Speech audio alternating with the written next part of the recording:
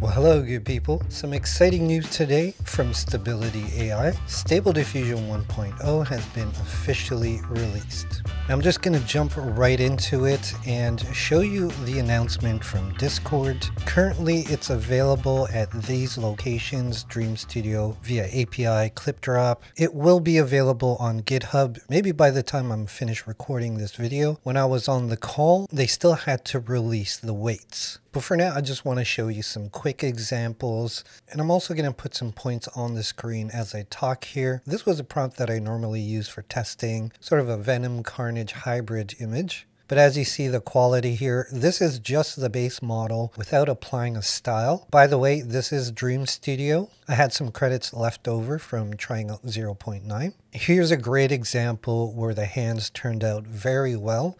Mind you, I will tell you it still struggles with hands every now and then. So it's definitely not perfect, but I would say a huge improvement over Stable Diffusion 1.5. Another Venom variation using the comic style that comes in Dream Studio. I was just curious to see how it looked. A mechanical butterfly prompt that I again like to test. And the one thing I noticed, if you look here, the prompt's really simple. These prompts worked very well in Midjourney, and I would say that the language model that's on SDXL 1.0 feels very similar, if not slightly better, I would say.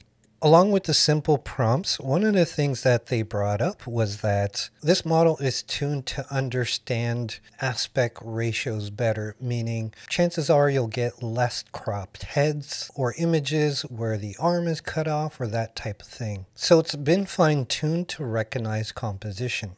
Here's more of a CGI example. Then I tried something just a bit more photorealistic. It still has that hyper-realistic look, but tweaking the prompt, I was able to get more of an analog style feel. They also mentioned that 8GB GPUs would be fine to run SDXL 1.0 on something like Comfy UI. You can get away with 4 or 6GB, but it'd be a little bit slower. I also saw in the Invoke AI Discord that there's now a new version that should support SDXL 1.0 via their node-based system. But for automatic 1111, it's going to need some tweaking, so that may be a few days. So it might be a bit longer to get the support on automatic 1111 and equivalent platforms. With that being said, the refiner model isn't absolutely necessary. Apparently the base model has been more fine-tuned to where you'll actually probably get better results just from the base model.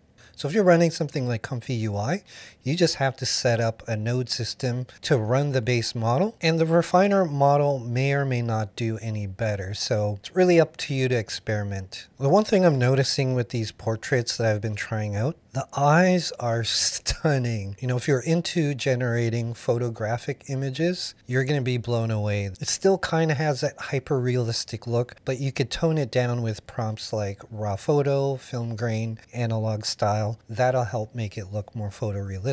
One thing I found really interesting when they were talking about training and LoRa's, apparently there's going to be a LoRa to use with SDXL 1.0 that's going to be just as good as training a Dream Booth model. I seem to think that going forward, that's going to be more likely, more popular to do than a Dream Booth training, mainly because it takes less resources and smaller file sizes, and it's more easier for you and I to do it as well. What's also very evident with 1.0, the contrast, the colors, the saturation, just from the base model itself, you can see that it's greatly improved. The license will be the usual Creative ML license. And as mentioned before, there is an API available. It's currently on ClipDrop in Dream Studio for you to try out. On ClipDrop, it's free, but there is a bit of a wait time just because everyone's trying it out. This is already a pruned model, so no need to wait for a pruned model to come out. And it's not ready for ControlNet just yet. That's still to come.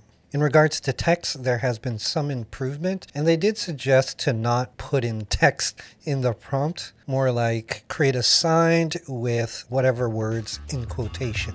Unfortunately, I have to head out now, but when I get back, I'm going to fire up Comfy UI and see if I can get it running, and if that's the case, I may have another video to come out soon. Until then, I'll see you when I see you.